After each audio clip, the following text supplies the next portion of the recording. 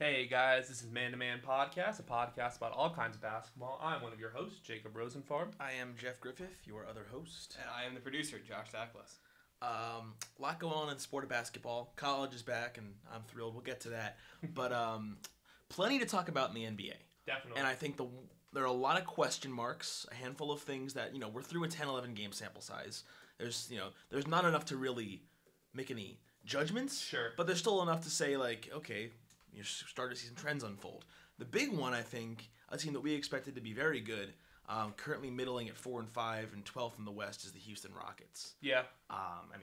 They lost 4 straight at one point. They've since won 3 straight, but had single-digit wins over the Nets and Bulls, so that's not too impressive. No. But what do you see their biggest weaknesses right now? Is it Carmelo? Yeah, it's easy to point the finger at Carmelo. I don't Sure. think it's quite that simple. I think they lost a lot of depth this offseason. We knew about that going in. I think that's a huge problem for them. And you worry about a roster as veteran heavy as this about some early season sort of turmoil. These players might. Yeah. Chris Paul is notorious for working himself into shape, and if James Harden has kind of taken after that, it's not surprising at all that they are finding some early season struggles. Well, those two have been the leading scorer in pretty much every. One of those two has been the leading scorer in pretty much every game this year. And like I said to you before you hit record, the one time since the season opener, so Eric Gordon led them in the season opener. The one time since then that it hasn't been Harden or Chris Paul, it was Carmelo Anthony leading them with 24 points in a 20-point loss to the Clippers, which is their worst loss of the season. Do you see any correlation there? There has to be, at some point, there has to be some correlation, right? The one time they don't lead you in scoring and it's Carmelo leading you, you get blasted by a middling Clippers team. That's a bad sign. It's just the reality of adding another player in that locker room who thinks they're the best one there, who requires X level shots and X level touches. Yeah. And you said he's taking 12 shots a game, and compared to what last year? He essentially took Luke Richard, Mbah Moute, and Ryan Anderson's spot. He was somewhere he's a hybrid of those two essentially, and neither of those two commanded the ball at the same level Carmelo does, or thought of themselves as highly as Carmelo does. Yeah, the two of them combined averaged 12 shots a game. Yeah, exactly. And that's, with that when you have those guys who aren't supposed to be your main options playing like they're not supposed to be your main options, it allows your Hardens and Chris Pauls to control the game the way you want them to. Yeah. How much do you think they miss the shot of Trevor Ariza? Oh, I have substantially. He's been solid in Phoenix. He's been really solid in Phoenix. We knew he was going out to get his money this offseason, and props to him. But wow, his absence completely rejiggers the face of the Houston Rockets. Their whole identity. They are seriously lacking in that wing stopper. We saw he was that guy you could dish to and shoot. Bingo. He's a guy who was most importantly happy to stand in the corner and just let it launch. Yep. And that's perfect for what they are. Exactly. And you're not getting that with Carmelo. And so that's the reason they were so who aggressive. is that this year? So they hoped it would be James Ennis. I still think that's a big drop off. It's up in the air whether that's a reality. PJ Tucker's fine at that role, but he has serious shortcomings in other aspects of his game. So James Ennis is shooting 43% from 3, but he's only taking 5 a game. No, he's only getting 22 minutes. Trevor Ariza was a lock in their starting lineup, and they clearly haven't found that 5-man unit that really works for them this year. So I'm worried. I have some serious concerns about this Rockets team because in the West, as cutthroat as it is, I just think a couple games here and there really hurts you going down. Right. What made them so good at last year was that inside out kind of offense predicated on getting open shooters the ball. Sure. With guards who could distribute. Yeah. And when you lose one guy who, like you said, is perfectly content to just post up and shoot, and then you replace him with Carmelo, who has to have the ball in his hands, wants to create for himself, you lose that element of your offense. Exactly. You lose what made your offense so special, and that's a huge blow for this Rockets team that has serious championship aspirations. Yep. But we saw them be super aggressive in the Jimmy Butler sweepstakes. Yeah, tell me more about that. Is that realistic? Oh, for sure. Are they biting on that 4 first-rounders trade? I at some I feel like that kind of trickled away. How I haven't heard have about the that in a Timberwolves not jumped on that? I don't know. Okay. Strange. How did the Rockets offer that? Because they see their clear championship window. Their moment is now to grab a championship, and when there's a player of Jimmy Butler's caliber available, you do anything to go get him. And sure. I respect that, but yeah, it's weird to me that the Timberwolves haven't traded him yet. Yeah, can one of you guys answer just how the Timberwolves have not jumped at that yet? Because from a like everyday like I feel like you guys are in basketball every single day. I'm in it not every single day. And I just from the outside looking in, I would say how could you not accept that trade? I feel like that's one of those, we all, we look at it with this very like outsider view of like, yeah, take it. But like, there's probably a part of the Timberwolves front office that isn't ready to admit that they're not going to win yet. That's my best guess. I think there's one guy in the Timberwolves front office who's not ready to admit they're not going to win yet, and that's Tom Thibodeau. Yeah, exactly. He did not come to Minnesota for a rebuilding process. Exactly. I think that's the problem. They're not ready to admit that they're not winning with this roster. It's not. I think it's an admitting thing. It's and blow it up and start over. They're not ready to make those steps to start over. Exactly. They're not ready to have that commitment towards a kind of not a brutal rebuild, but like if they're trading Jimmy Butler, they should probably also trade Wiggins and build around Cat. And that's the reality. And I don't think Thibodeau wants that at all. And I understandably, that's not why he came to Minnesota. He came to Minnesota to put the Timberwolves in championship contention every year. And like on paper, it makes sense. They should be in the conversation, but clearly something's gone awry. The weirdest part to me is that the Timberwolves are kind of just letting Jimmy Butler like screw with them how he wants. Like I'll take myself out when I want to. I will play the game he's LeBroning them. He's coaching the team. He's coaching his role, I should say. He's coaching his role, but it goes beyond that. He's taken the entire franchise. They're like his puppet. They really are, and it's just incredible to me. I don't know why they aren't either benching him or trading him or suspending him or something. Like clearly this is a negative presence on your team that is not helping you win, and you like already it's clear your guys aren't in championship caliber yet, so like it's time to. I'm not sure what they're doing. Now let's get back to the Rockets real quick because I think we pretty much know where the Timberwolves are this year. They're a decently talented team that's probably not going to do anything, largely because of in-house issues that we've talked about. But the Rockets we still think should have a shot with Butler. Do you worry about them? I guess. Having too many go-to guys on the floor at once? I think that's kind of an oxymoron to a certain extent. I don't think you can have too many go-to guys. You know what I mean, though? Because too many guys who want the ball in their hands, maybe. That I can get behind. But like when the conference finals start rolling around, the playoffs start rolling around, and defenses get tougher and it becomes much more difficult to score points, you want as many guys on your team who can take their guy one-on-one off the dribble and get a bucket. And Jimmy Butler does that for you. So assuming they get him, they're still Western Conference contenders. I would put them as right now. I mean, I don't want to overreact to an early rough stretch, but like they might have dropped in that second tier. Seeing how good this Warriors team, like that 5 to 8 tier, not even that 5 to like to me they're right now in the West. They might just be Warriors and then like the second tier of playoff. We were looking at it earlier in the season as Warriors and then Rockets and then everybody. Exactly. Now you're saying they're kind of just in that middle. But if they get Jimmy, they're back to that clear 2. Elevate themselves to that clear 2 as a serious, legit chance of taking down the Warriors. I think I really do believe that a quartet of Chris Paul, James Harden, Jimmy Butler, and Clint Capella is really freaking Screw Carmelo. Yeah, well, I mean that 4th spot is interchangeable. They could go James Ennis, they could go PJ Tucker, but regardless, I think that is a legit shot at taking down the Warriors. Sure, absolutely. Now, if they don't get Butler, what's your ceiling? If they don't get Butler, they have some serious questions they need to answer. Like if that 4th person steps up, that wing that they need steps up, whether that's Ennis, whether that's Carmelo sort of rejiggering his thoughts on where he stands on this team, or somebody else on mid-season acquisition, some buyout that really helps them. Whatever it is, they need something. They need that next piece on the wing to really elevate their overall status. Yeah.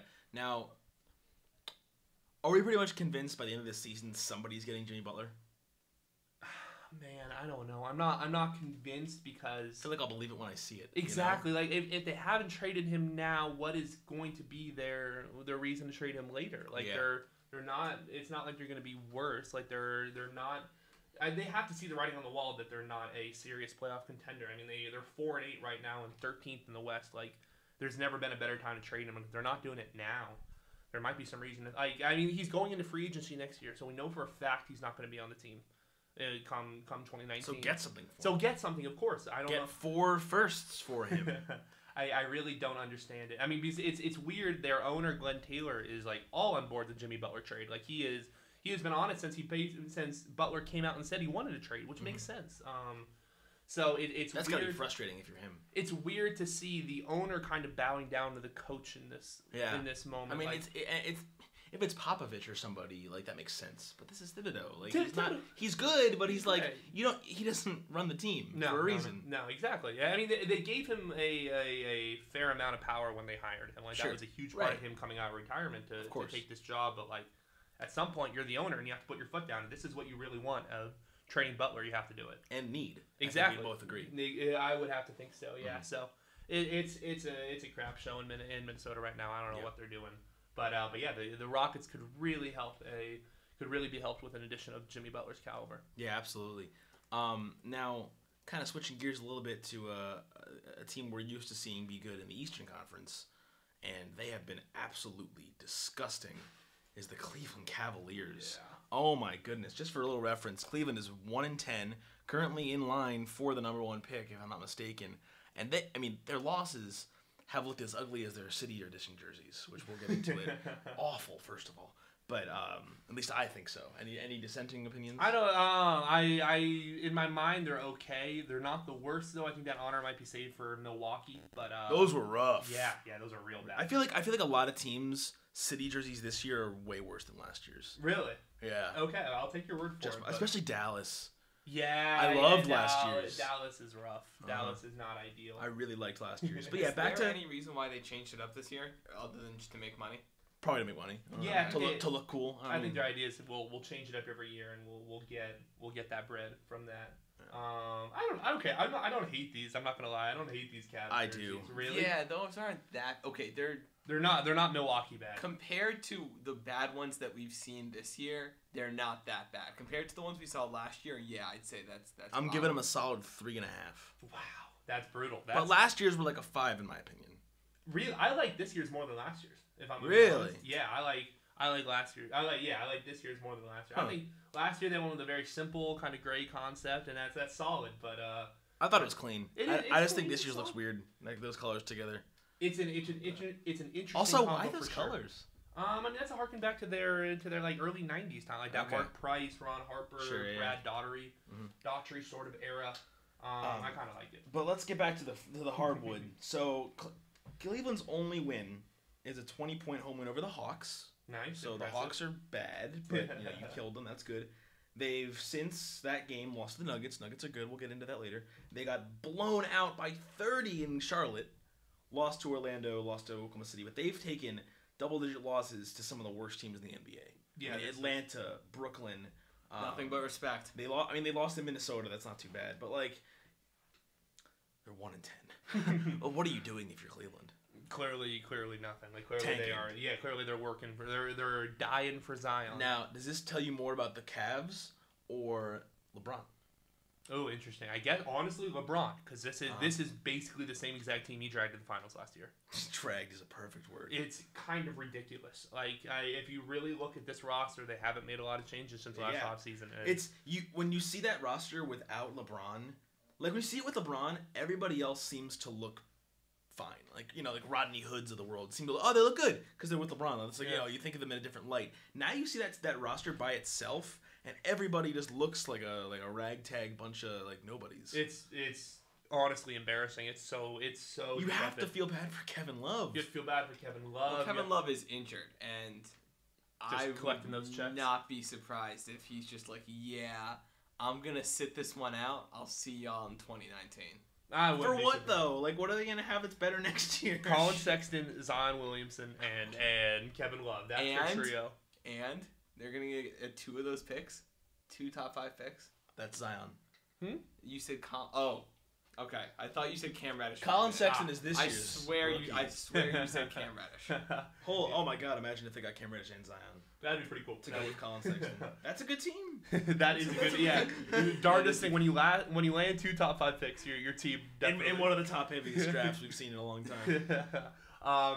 There's so much dysfunction going on in Cleveland. I mean, they were the Ty Lue gone after 6-7 games. Yeah, we never really talked about that. I mean, it was embarrassing for the program as a whole for all of Cleveland. I don't get that. Like, I feel like maybe we're just I'm idealizing from a big picture perspective, but I feel like you have to know that team's struggles aren't Ty Lue's fault. Yeah, okay. Right? The reasoning I heard out of Cleveland from owner Dan Gilbert was that we all know Dan Gilbert's affinity for Colin Sexton. That's his guy. He really feels like this. He truly kind of feels that he can give Cleveland another winner after LeBron, and that starts with him with Colin Sexton. And Ty Lue, I don't know if it was an insistence on playing the older guys, or Sexton only started once. He was, or he wasn't as keen on Sexton in general. But clearly there was some discord between Ty Lue and the owner, and anytime that happens, except for Minnesota, obviously the owner's going to win, and Ty Lue saw the door. Yeah, Colin really hasn't seen the floor a ton. He's averaging 24 minutes, started once. I mean, his numbers are fine for the number of minutes he has. But yeah, I feel like it's fair to think he's the future of that team right now. Oh yeah. I mean, it's certainly not Rodney Hood and Jordan Clarkson, and C.D. Osman's okay. C.D. Osman's nice. But that's really the only build around piece they have. Clearly. Can we also talk about the fact that Kevin Love has been out for 2 weeks and he still leads the Cavs averages in points, rebounds, and assists per game? I mean, yeah, when you average 19, 11, and 13 through 4 games, I think you're going to keep that lead on a shitty team. I mean, this team's not good. I mean, sure, but somebody's got to put up the points on the Cavs. Yeah, but through 4 games, he averaged 19. That number will not change. And for one of those other guys to pass him, they'd need to continue putting up 20s and 25s to eventually get to 19 points a game. So it makes sense that he's still leading the team in all those categories because he hasn't had the 7 other games these guys have had to kind of regress back to what probably would be his mean, which is not averaging a goddamn triple-double.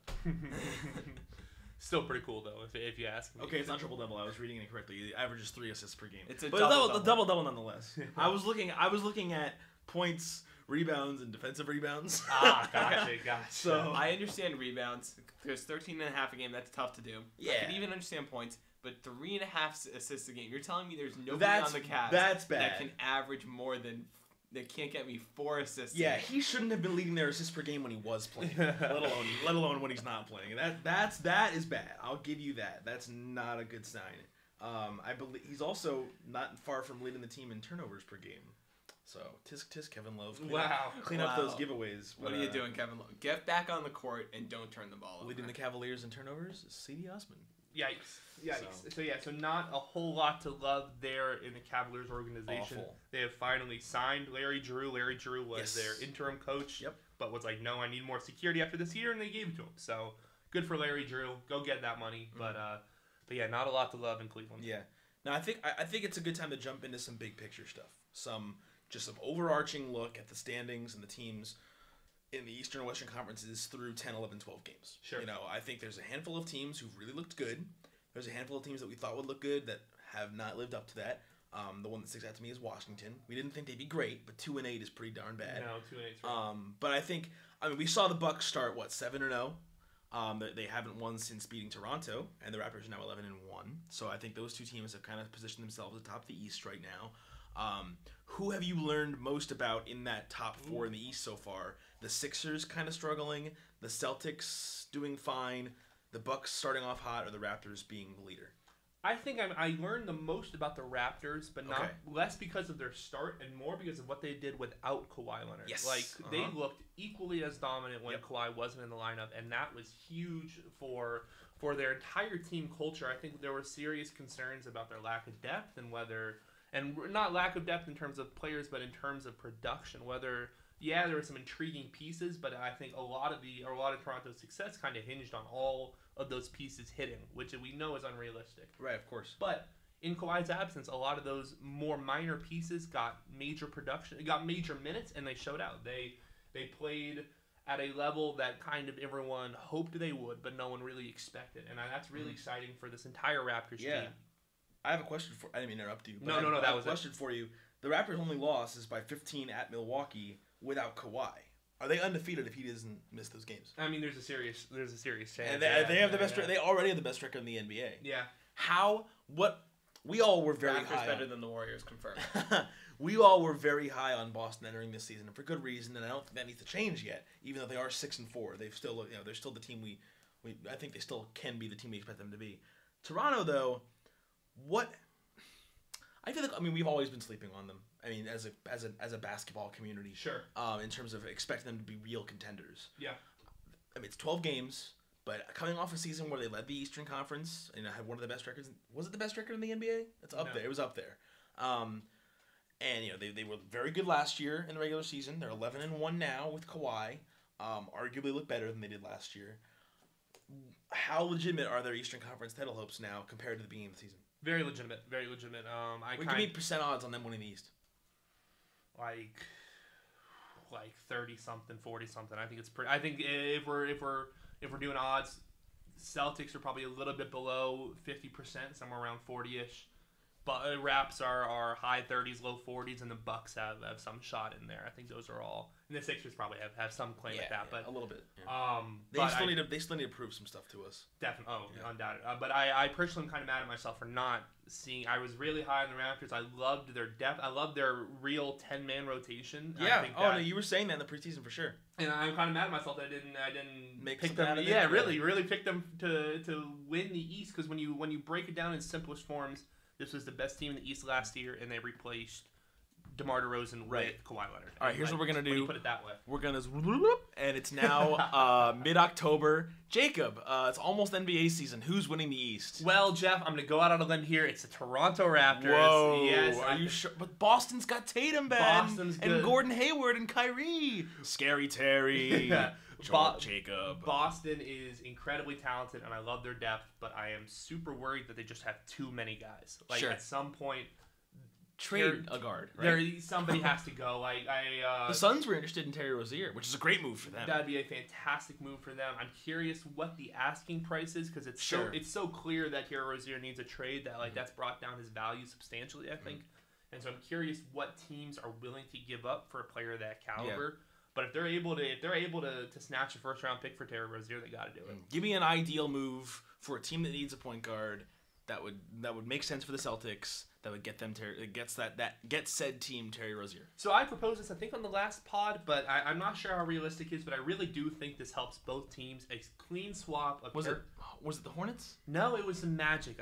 You're right. Terry Rozier to the Magic in exchange for Nikola Vukovic. Yes, you're right. I think Rozier instantly slots in as Magic starting point guard, considering they're starting DJ Augustine right now. So Terry Rozier is a slight upgrade, and then Vucevic.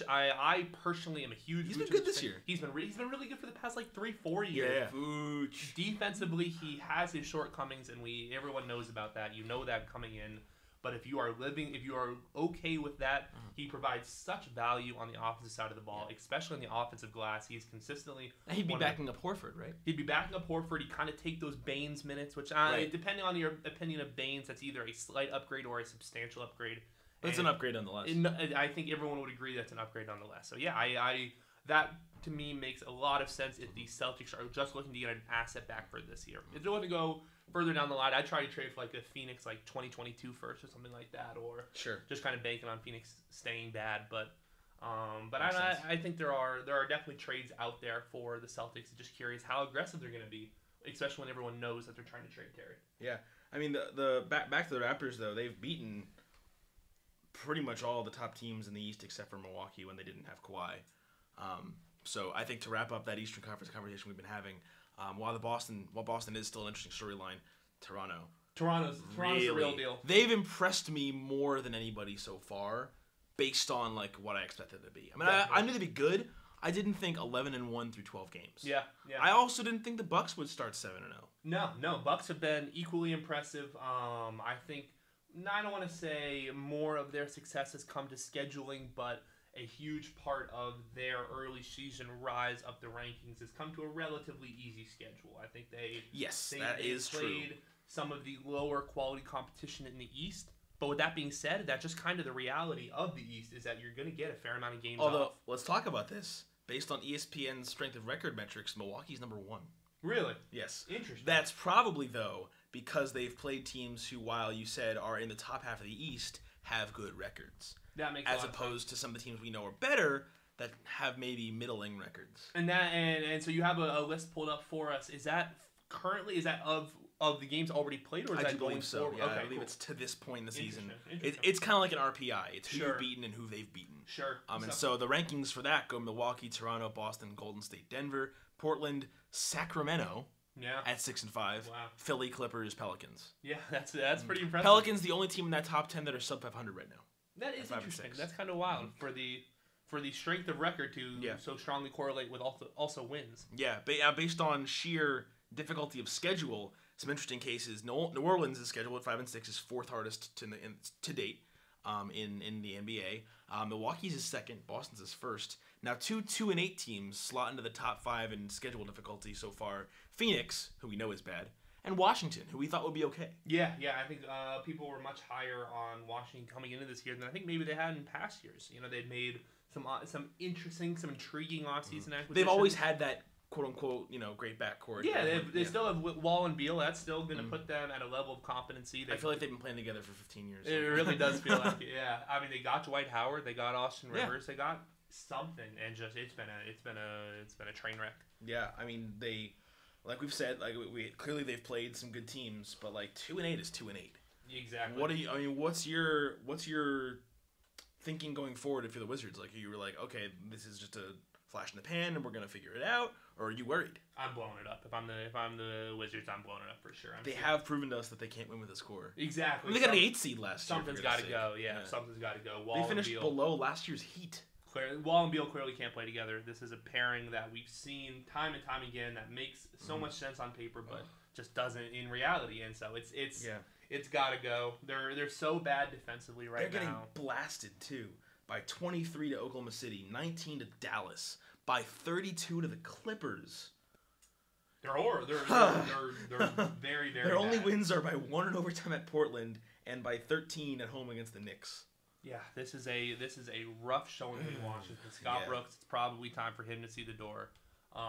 They need to be really bad this year. I think a lot of East teams are saying that, but the Wizards have a serious shot at being super bad and trying to nab a top 5 pick. Yeah, absolutely. And then lastly, a couple more interesting storylines in the Eastern Conference and the NBA in general. We can't remember if we talked about this on our last pod or not, but we're going to because he's been killing it. Zach Lavine is a top 5 scorer in the NBA with 27.8 points a game. He's killing it. He's probably the best piece for the Bulls, which included Jabari Parker, who's absolute ass. Did you see the video on Twitter of him playing defense? Yeah, so he's just literally standing somebody's there. Coming down the other side of the lane, and he's just parked on his block. And he's moving his feet. He's moving his feet back and forth, not going. Good, that's incredible.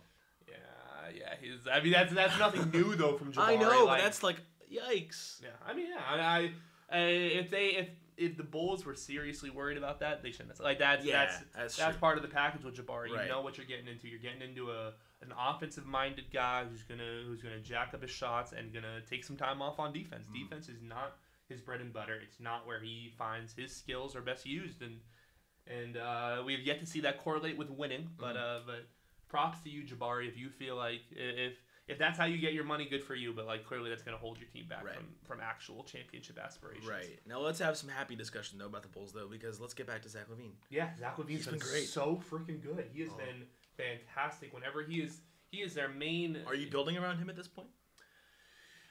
I mean, I don't think they're gonna stop doing anything they're doing to I don't think this emergence of Zach Lavine changes anything for them. Sure. But I think it's a really welcome surprise for somebody who whose potential was seriously up in the air.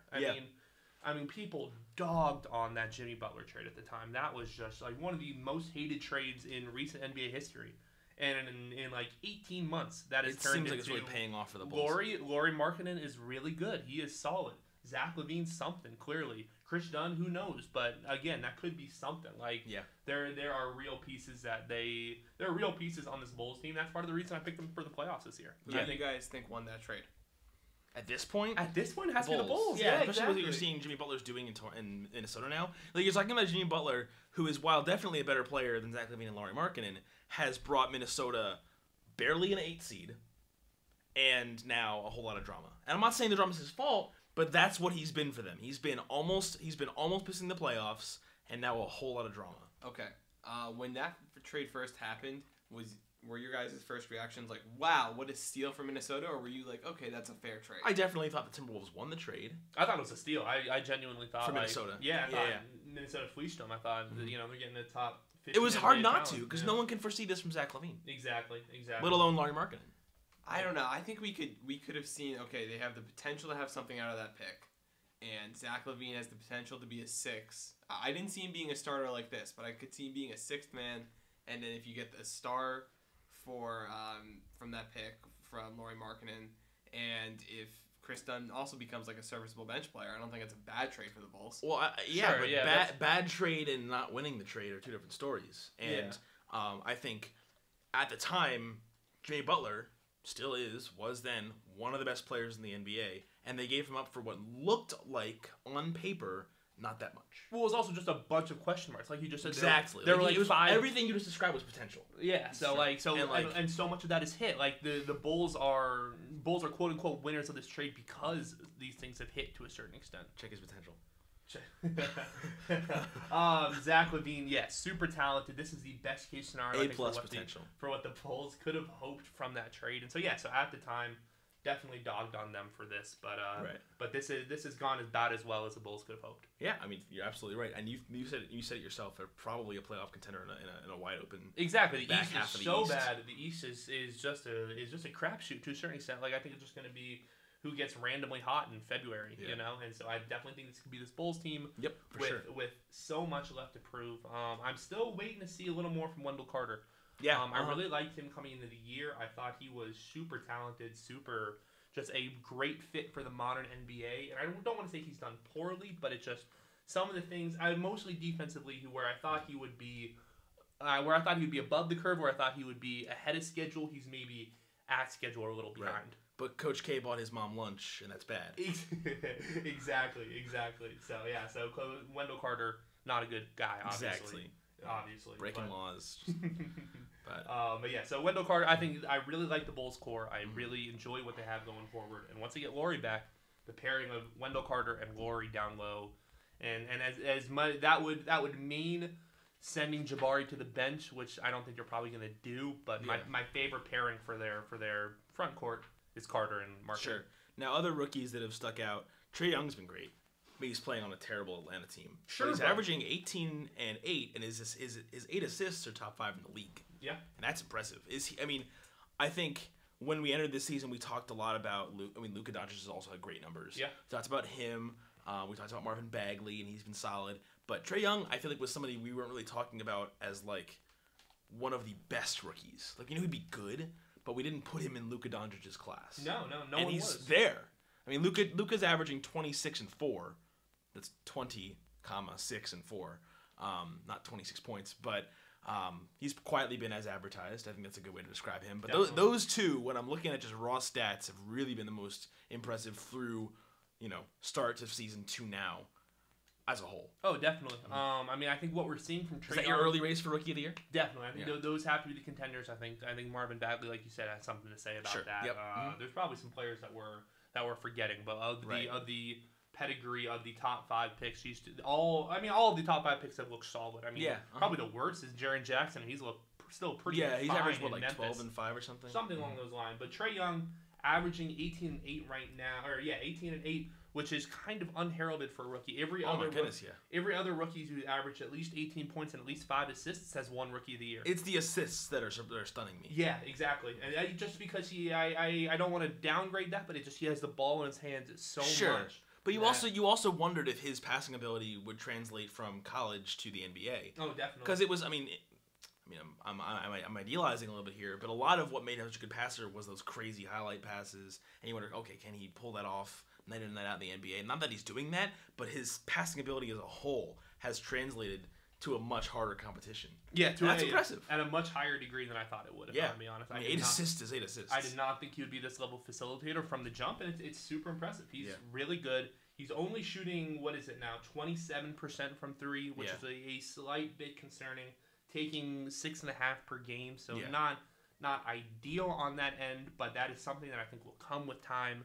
We've seen these moments from Trae Young where it really appears to be that transcendent scorer and facilitator that we rarely see in the NBA. And so, flashes of Steph Curry. Not necessarily all Steph Curry, but flashes. Flashes of Steph Curry, but also combined with the facilitator of someone like Chris Paul or one of these elite, sort of game managers. And that is a combination we rarely see. And so it's hard not to get hyperbolic with a rookie of this caliber, but he's played super well. Now, if the Rookie of the Year were handed out relative to expectation, Alonzo Trier is winning it. Yeah, that's a great point. He's been great this year. He's been awesome. I mean, the fact and he was a late second, undrafted. That's incredible. Yeah, undrafted. He was always good in college, but no one ever talked about him. I mean, he's older. He was older. He played on a U of A team that I think people cared about, but not really. Especially when they lost early. He had no chance to show his stuff in March. He had DeAndre Ayton on his team. He had Raleigh Atkins on his team. He was kind of Raleigh Alkins. Raleigh, what did I say? Alkins. You said Atkins. Oh, did I? Okay, little difference. So yeah, he was kind of always overshadowed as a Wildcat, and now that he's gotten the ability to really get the ball in his hands for a Knicks team that has nothing to play for, it's awesome. He is really showing off the kind of off the dribble ability that made him such a tantalizing prospect in college. Yeah, some numbers on him: 11 points a game, a couple rebounds, 1 assist. I mean. He's also playing 24 minutes a game. He started once, and he's just been consistently good. He's not putting up incredible numbers, but he's been consistently solid. Trey Burke also been solid for that Knicks team.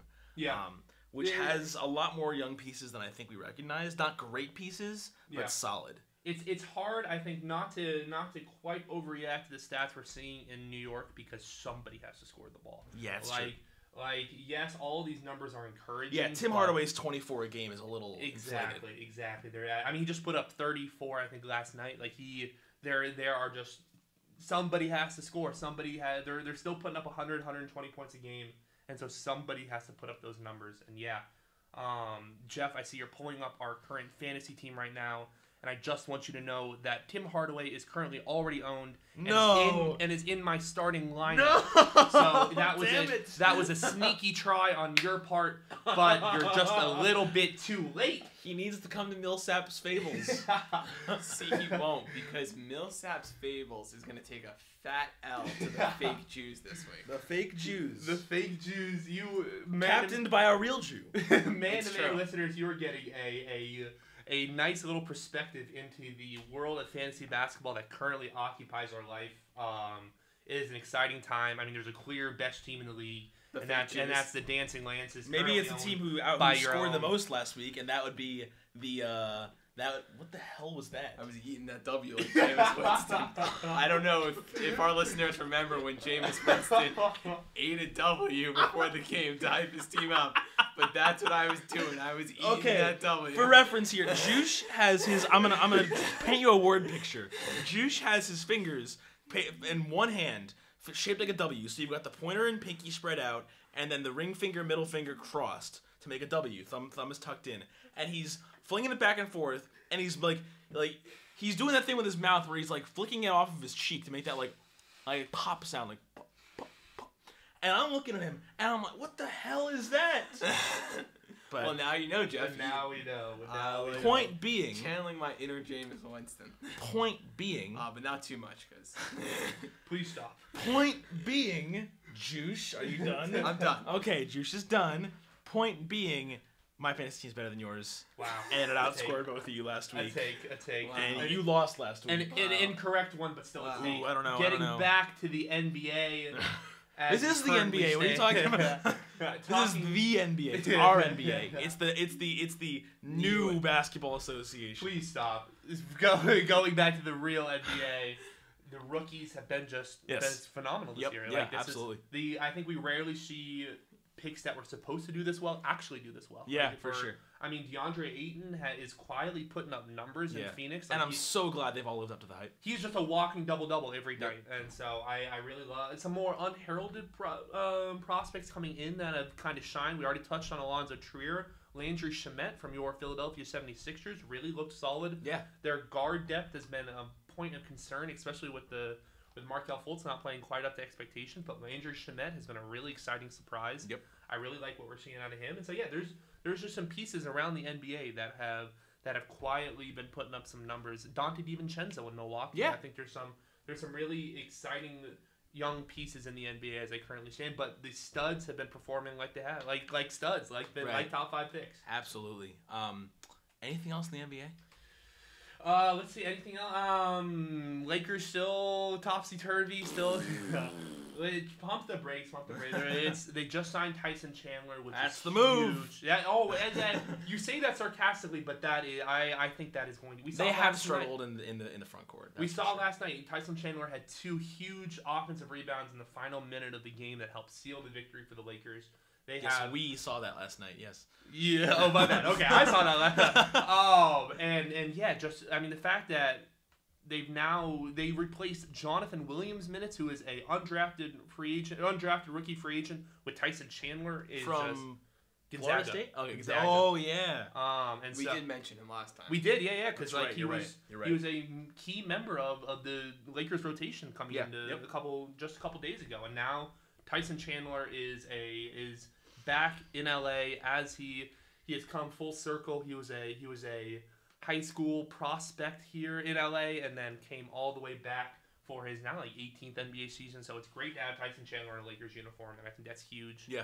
One other final point I talked about earlier in the podcast, so I'm mad at myself for not seeing this. Another team that I'm really mad at myself for not seeing the trend is the Jazz. I thought you were going to say the Nuggets. I think everyone will kind of talk themselves into the Jazz being really good, and in the offseason was just kind of thinking, okay, they were good at this point last year, and they're only going to get better, and that's just not the reality of NBA teams.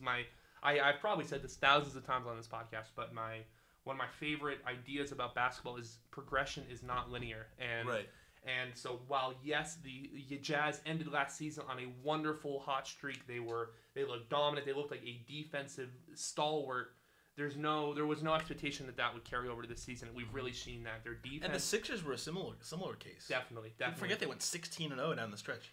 For sure, but I think there were more signs of encouragement than there were for long term. Just with the Jazz, a lot of their production came from these middling role players. Like Jay Crowder really stepped up last year. Derek Favors really stepped up. Joe Ingles, like these players that are fantastic, but if you're really relying on them to become a top 4 seed, do so much. Exactly, and so I think we're seeing now in this early season that they may not have that second piece next to Donovan Mitchell to really elevate them to an elite Western. Not even Rudy. Not even Rudy. No, I'm just in terms of offensive firepower. Sure. Like he's not the. Yeah, his defense. Exactly, defense is his calling card. Defense is what makes him valuable. They are. But they need scoring. They're sorely lacking that second scorer and. And I should have seen this. I'm really mad at myself I didn't. But everyone talked themselves into the Jazz. Your Syracuse comp is really the more you talk about the Jazz is becoming scarily obvious to me. Poor Utah fans. Yeah, it's rough. It is a dismal sight in Utah considering it's Utah. Play 2-3 zone, get a lot of snow. Have people make fun of you for being cold, and then hire a really, really good coach. I mean, Quinn Snyder's awesome, so they already got that part down. Barely get into the playoffs and go to the conference finals, stuff like that. Josh, are you gonna say something? Oh, I was gonna say, I feel like a wing could have really helped them. Maybe like somebody they had a few years back. The name is escaping me. He left in free agency. Just say his name. Gordon Hayward. Hayward probably could have helped. No, but honestly, he probably could have helped them with right now. I mean, undoubtedly. I mean, they wanted him back. Like, it's not like they kicked him to the curb. But they really wanted him back. Yeah. But yeah, they are lacking in that second score. They're lacking in true impact depth players, and so that's going to be their Achilles heel going forward. Yep. Well, I think that does it for the NBA. Shall we transition over to the 2 days old college basketball I think it's time. Real quick, I think we're going to have to start doing this a little more often on the college basketball portion of the podcast. A moment of silence for those who suffered John Rothstein's epitome of brutality in losing a bye game. So real quick. So explain to the listeners what a bye game is. Is a game that's scheduled and is not a home and home, which means the visiting team is being paid to come play the home team. And so when you lose, John Rothstein refers to it as the epitome of brutality because you paid to lose. And you probably paid multiple tens of thousands of dollars, if not more. They really did. To lose a game. To a team you probably should have beaten. So the list goes on as Wichita State lost to Louisiana Tech. We should get sad music playing. We really should. The arms of the angel. Baylor loses to Texas Southern. George Washington loses to Stony Brook. Wyoming loses to UCSB. And I think the big one that we did not think really looked like a bye game, St. Bonaventure loses to Bucknell. Yeah. Those two teams, that doesn't feel like an upset to me. I told you that does not feel like an upset. But real quick, just a moment of silence for these 5 teams. Moment of silence. All right. Good enough. So, Champions Classic. Speaking of farting, Kentucky Oof, that was. But the real story is Duke looking incredible. Yeah, but exactly. We'll get to Kentucky, and I think they looked terrible on top of Duke looking really good. But let's talk about Duke first. It's the obvious story so far is how incredible Duke looked and really shut up the people who said, oh, the freshmen can't play together, oh, they're too young, and it's one game. But holy cow, that was a show. Yeah, that was kind of ridiculous. I mean, last year Marvin Bagley set the Duke freshman debut record, like the debut game scoring record with like 25 points. 2 guys broke it last night, or Tuesday night. RJ had, 33? And Zion had 28, and Cam had 22. And there's like 90 of your 118 points in your 118-84 win. Jacob and I were covering Arizona State's game against Cal State Fullerton, also a scary game for that team. And I pulled up a tweet on my Twitter feed from, I think it was Jeff Goodman. I hadn't been following too heavily on this game, and it says Kentucky just pulled within 33. Oh, geez. And I'm like, what? And I showed it to Jacob, and I showed it to our friend Jordan, and we were just stunned. Yeah. And this wasn't even close in the beginning. It was like 29 to 10 before you could even blink. Duke showed from the jump that they are just going to be more talented than every other team they play this year. I mean, Trey Jones was the 10th best player in this class, and all he had to do was put up 6, 7, and 4 to win by 30. Yeah. I mean, Javin DeLaurier was supposed to be like a sneaky good piece for this Duke team, and he didn't even need to do anything. Like that's yeah, you could look at this like that he didn't score, but like you could also say, oh, he didn't need to score. That's my point. They had much ridiculous talent. Yes, Trey Jones, Jack White, and Javin DeLaurier combined for 15 points and 10 and those assists. Those are all probably top 20, 30 prospects. Yes, all great players that would make any other college team better. That would start on functionally any other college and they had to do nothing for Duke to win by 34 points over the number 2 way overrated team in the country. Yeah, I think Kentucky that tells us a lot more. This is Calipari's worst loss. Yeah. And I think when you lose by 34 as a top 5 team, no matter how good Duke looked, a lot of that has to reflect on Kentucky. They could not hammer down a lineup. Sure. They could not find a functional lineup against the best team they'll play all year. Their schedule will only get easier from here. I mean, it has to. Yeah. They're playing the SEC. There's no Duke in the SEC. But don't hate on Tennessee like that. I'm farting a lot. Yeah, you are really. Yeah. But anyway, Reed Travis looked good. Keldon Johnson looked really good. I did not expect him to be that good. But PJ struggled. PJ Washington struggled. Emmanuel Quickley was nothing to me. All these guys we thought would be great freshmen. EJ Montgomery, Emmanuel Quickley, PJ Washington did nothing. Quade Green, 1 point. Yeah. What? Yeah, no, not exciting at all from him. Yeah. Correct me if I'm wrong. PJ Washington is a sophomore. You're right. I'm sorry. I was referring to Quickley and EJ Montgomery. Yeah, that's the thing. That's the thing about this Kentucky team is that they all feel like freshmen. This isn't a typical Kentucky team in that they have Reed Travis, a graduate transfer. Yep. PJ Washington is a sophomore. Quade Green is a sophomore. Like this is a slightly older Kentucky team, and you would think with a little more competency. And then they go out and lose by 30-something, 20-something in there. The problem there is every other year, Calipari builds teams with freshmen and knows who he's starting. Sure. The only question last year, as far as who was going to see most of the floor, was Quade Green versus Shai Gilgeous-Alexander. Yeah. And now, that wasn't even a debate at the beginning of the year. I mean, Quade Green was his consensus 5-star prospect. Shai Gilgeous-Alexander was his 4-star, kind of middling. He was the worst prospect of the Kentucky class. Yeah. And so you're right. At this point last year, Kentucky had a solid starting 5. They knew what their identity was. They had a look.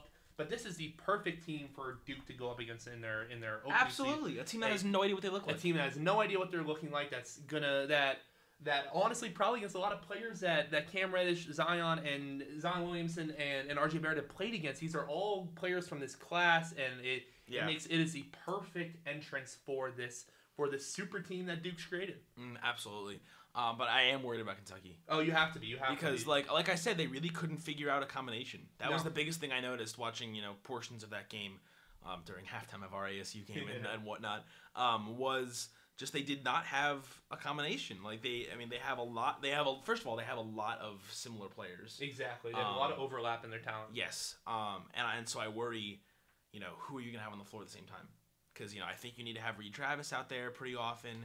Keldon Johnson. Keldon Johnson's for great. Me, for sure, Keldon Johnson and Reed Travis are staples in their lineup. After PJ Washington's made a claim. Yeah. Tyler Hero's good. That's another 5-star, but he's mostly just a shooter. He's going to space the floor. So So they have some real questions they need to answer about where this team's looking going forward. I worry about that Kentucky team, and I don't worry about Duke. I do think we're going to see Duke cool off. This is a first game against a team that clearly did not know what it was going to look like, clearly had a lot of question marks, and Duke just came out and just worked them. Exactly. This is not that surprised by. I was more surprised by the margin of victory than an actual victory. We all know Duke is going to eventually lose by 3 in a 50-point game at Virginia at some point this season.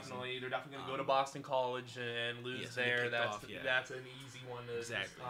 They're gonna go to Syracuse and win by 30. These are all formalities that we know are going to happen. Precisely. But this Duke team is incredibly talented. We knew that from the jump. I think there have been serious comparisons to that. I'm probably butcher the year 2013 Kentucky team. When was the 38-0 team? 15. Okay, 15. So then there have been 39. Excuse me. So there have been a fair amount of comparisons made to that team. And while I think the idea is there, I don't agree with this team is incredibly talented. This Duke team's awesome, but I'm not positive they have quite the talent of some of those elite Kentucky teams. They might have been 38-0. I'm pretty sure 38-0. That's what I remember. That's the number I always remember. But because I know if they won it all, they would have been 40-0, and they lost after their last win was the Elite Eight. Exactly. So. Damn it. Yes. Screw you, Jeff. But overall, still a very exciting 38-1. Still a very exciting moment for this Duke team that couldn't have had a better start to their season. You're right, absolutely. But the other game at this Champions Classic was surprisingly exciting after the way it started. Yeah, really. Kansas, I mean, we all agreed that I think most people agree Kansas was probably the number 1 team in the country coming in, and a lot of their pieces looked good. And for 80% of this game, they looked like the number 1 team in the country. They were pretty much manhandling a Michigan State team that we all thought was okay. 10 seemed a little high. Dedrick Lawson looked great. Quentin Grimes, I think, exceeded expectation a little bit maybe, because we were concerned about him being their point guard, and I think he did very well in that role. Definitely. But they really blew it late, and they almost lost this game. They really did. This is a 3-point game on the last possession, and you get a stop, and you get 2 free throws, and you win by 5. They were up by double digits. I mean, they had a 14-point halftime lead. Yeah. This was a clearly dominant performance from start to finish from Kansas, and save for those last 2-3 minutes, this was a shellacking by probably the best team in the country. Yeah, you're right. While we just harped on Kentucky and their lack of compatibility, this Kansas team seems incredibly well built. I think Dedrick Lawson and Udoka Azubuike is a perfect combination down low. I think those two complement each other very nicely. Like you said, we had concerns about Quentin Grimes as a true point guard, but he's still one of the more talented freshmen in the country. Yep. And you put the ball in his hands, and that's a good recipe for success. And so I really like what the Jayhawks are doing. And no one talked about Devon Dodson, and he had 16 No, exactly. Night. So I think they're in general. Depth is a big thing for them, too. Definitely. They've got a lot. I mean, these guys, Mitch Lightfoot, Marcus Garrett, KJ Lawson, these are good players who are getting 10, 15 minutes. Sure, yeah. So I think they're going to have a lot. I mean, we already knew they were going to be good. Michigan State is Michigan State. I don't know. There's not a ton I can say about them. I didn't expect them to be very great this year. I expect them to pretty much roll through a pretty weak Big Ten. Like I said, number 10 seems a little high. Yeah, starting I feel like weird. 3, 4 seed, 5 seed range is probably their range. But Kenny Goins with 17, Joshua Langford with 18, Cassius Winston 13 and 11. This is a pretty vanilla team. In terms of we know what to expect. We know who's good. That's the thing. So we know who's good, kind of. But Kenny Goins stuck out. Kenny Goins played out of his mind. Cassius Winston, I think, is the heart and soul of that team. Absolutely. He's going to go as far as they can take them. And while 13-11 is impressive, in a game like this, you probably need a little bit more. Yeah, he had 13 points, 11 assists. Kenny Goins, you looked him up because you didn't know who he was. No. He's averaged 3 points a year every year before this year. He's starting for them now. Played 33 minutes and had 17 points and 11 boards. That's great. That is great. Would love to see that kind of production out of Nick Ward. That's somebody who I feel like Tom Izzo's been kind of cultivating at Michigan State as maybe the next great Michigan State big man, and just kind of a dud on his opening night. 9 points, 5 rebounds, clearly outshined by the superior talent on Kansas, and some serious concern. If they were in a better conference, I'd be much more concerned about Michigan State. Yeah, I think the Big Ten is pretty down this year, and so they're going to be able to get 13, 14 conference wins just because they have enough talent to beat most of that conference. Exactly. They're gonna roll over Minnesota. Yeah, they'll get picked off. They'll lose one to Purdue. They'll lose one to Ohio State. They'll get picked off by like a Penn State or somebody. I think those Michigan games will be exciting. Yes, you're but right. Like besides that, but 13-5, 14-4 seems like a very likely record, and definitely enough to get you like a 4 seed. Undoubtedly. So that was the main takeaways from the Champions Classic, from the cream of the crop. There were basketball's opening night, but there are still some intriguing games throughout the top 25. There were a lot of other teams. There was a whole lot of close games with like 15 minutes to go that ended up being comfortable wins. Virginia was only up by like 10 on Towson with like 11 minutes to go. What else? UNC Wofford was close. UNC was close with Wofford. They won by 11. They went on the road, so that was good. Citadel hung around Clemson for a long time. Villanova took a while to get away from Morgan State, but once they started ratcheting it up on defense, I mean, they gave up like 45 first half points to Morgan State. Then they really, figured it out on defense. Here's a game I want to hear you talk about a little bit more. Florida State beating Florida by 21 without Phil Kofer. This was a game I kind of targeted as one of the better games. One of the sneaky better games too. Absolutely, one of the sneaky better. Maybe the only ranked team to fall to an unranked team. It was possible. I thought this had upset written all over it, and Florida State just came out and dominated. I think when I released my bracket 2 weeks ago, two of the biggest questions I've had in my head, I'm thinking to myself, like, seeing other pundits and kind of thinking more about the team, I've been thinking to myself, damn, am I too low on Florida State? Where did you have them? I think like an 8 seed. Interesting. And then I was also asking myself pretty often, damn, am I too high on Florida? And I think I was right in asking myself both of those questions. The thing about this Florida State team, now I will say they were always in my prove it category. They were always in my category of like, yeah, I know what you have, but you've never done anything with it. So you got this class of seniors, guys like Chris Kumaji, Terrence Mann, Phil Kofer obviously didn't play, but this class that has, for 4 years been successful kind of at Florida State, has made a couple tournaments. They've been a middling ACC team. They've been good enough to, win 2025 games or 2022 games. But the question, though, was can they take the next step as a class? Can they lead you to 25 wins, be a 5 seed, be competitive? Because last year we saw this class get hot in March and win a very easy schedule, win 3 very easy games in March to make the Elite 8 and get beat by Michigan. They did not have a lot of challenges outside of Xavier. Once they beat Xavier, the road got a lot easier. Or I should say that was really the only challenge in the list of 3 games. But that felt like it could be a flash in the pan. Sure. That was my concern with Florida State. But beating Florida by 21? That's an impressive victory. That's very good. And I think they're definitely a sneaky top 6, top 5 ACC team. Interesting. Wow. You think they hang around in America's best conference? You think they hang around that high? Yeah, I think there's a clear top 3. And that's UNC, Virginia, and Duke in no particular order. I think Syracuse has kind of established themselves as that 4th team. And then with Chris Clark getting suspended for Virginia Tech, I really think that 5th team is up for grabs between Virginia Tech, Florida State, and Clemson. Okay. I can get behind that. But those 7 are the clear top tier. Sure. And I think they're all ranked right now. That's incredible. Yeah, 7 teams are ranked. That really is. Virginia Tech's not ranked, are they? I thought Virginia Tech was 21, 22. You're right. So 7 teams in the top 25. And Boston College has something to say about that. I think there are some intriguing pieces in the ACC. I think. Well, the ACC is incredibly deep, and we've talked about that before. But NC State's solid, Miami's solid, everybody's solid. Exactly. Except Pittsburgh. Except Pittsburgh. That brings you just a special type of joy. I see them play games and just. Speaking of the ACC, Pittsburgh produced an 11 trillion. We did. This is something that I really want to keep track of this as the season goes on, as some incredible trillions. And just for the listeners who are unaware, a trillion was a term not coined by current Ringer writer Mark Titus, but a one brought to popularity by him. For people who don't know his story, he was a much heralded walk-on at Ohio State who was good friends with Greg Oden and Mike Conley during that run. And anywho, a trillion is when a walk-on gets in the game and only puts up minutes as their stat. Their only stat they just a bunch of zeros across the stat line. So he put this particular player, I don't remember. I forget his name. Yeah, of course. Pittsburgh guy played 11 minutes and did not record a single stat. I love that. So props to him. 11 trillion. That's impressive. That's difficult. That's amazing. And I think, unless you have other points to make, I think we end the podcast on 11 trillion. Sure. I was going to give you a couple minutes to talk about Syracuse if you really wanted. I wouldn't mind. Okay. Let's just to provide some context, the Syracuse currently 16th ranked Syracuse Orange dominated their opening season victory over the visiting Eastern Washington. What are they? Eagles. The Eastern Washington Eagles, 66-34.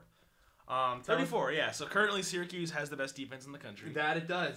So which will remain the case the rest of the season. Well, it's either them or Dartmouth who won their game 114-39. 39. So it's not 30. As far as I know, 39 is not less than 34. That is a good point. So I'm gonna check. You know what, Jeff? I'm gonna check you on that fact. I'll get back to you next week. Thank you. I appreciate that. So we're gonna give Jeff a couple minutes to talk about Syracuse and then wrap it up. So if you are a sane person, you'll cut the podcast off. Thanks for listening to Man to Man Podcast. Beep. Okay, so Syracuse. The 34 was incredible. It was 28-10 at half.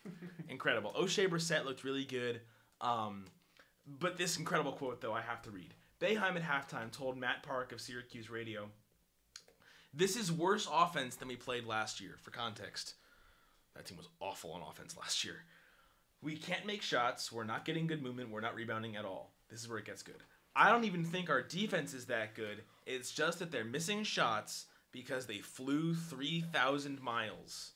Awful offense, though." So 66-34. I mean, there's not much else I can say. I mean, I think it was a lot of fun to see Buddy Boeheim in a Syracuse uniform and see him put up some points after starting 0 for 7. Jalen Carey finally played, and he's drawn some early comparisons to some Terry Rozier-esque basketball. Interesting. Mm-hmm. Okay, cool. So I'll get back to you with more on that the more I get to watch him. But I've always been high on Jalen Carey. I've always wanted to see him. The big thing to me here is they won by 32 and they held their opponent to 34 points without their starting point guard. Yeah, that is and Frank Howard, their starting point guard, is really only their only viable / true point guard. Sure. Because Jalen Carey can play the point, but he's a combo guard. He's got skills that make him also more of an off-ball guard. So without Frank Howard to do that, and also have Jalen Carey playing so many minutes, having never played the zone before, and have the defense show up like that, pretty impressive stuff. It's a good sign. Yeah. And so they get Morehead State tomorrow. That's a comfortable victory, I'm assuming. And then next week it's UConn and hopefully Oregon. So in Madison Square Garden. That should be a real Syracuse UConn at the Garden. I don't care how bad UConn is. Syracuse UConn at the Garden is always a blast. It's iconic. It's always a blast. I was there last year for 2 terrible teams, and it was so much fun. Yeah. So I'm excited to see that one. But yeah, it looked good, Jacob. So thank you for giving me that minute. You got your Lakers minute. So I did. It's totally fair. It's totally fair. And so on that note, I think this is the true end to Man to Man. Yep. We will be back next week. We may soon switch to 2 podcasts a week. We may just have too much content to talk about. Mm-hmm. So expect that in the coming weeks. But we definitely could have gone another hour. If we really unfolded. Exactly. If we really wanted to, but we'll pump the brakes for now. We'll give the listeners a little break. Maybe we give it till spring semester. Maybe we might not make it that long. We will warn you. In 4 weeks, we will be having to stop the podcast. Or 3 weeks, because I will be going home for the winter break, and Jacob will be soon following me and Juice as well. So, but you know what you're gonna have to do? You're gonna have to listen to find out. Exactly. You're gonna have to listen. We'll coming back to your ears next week. But until then, have a good one.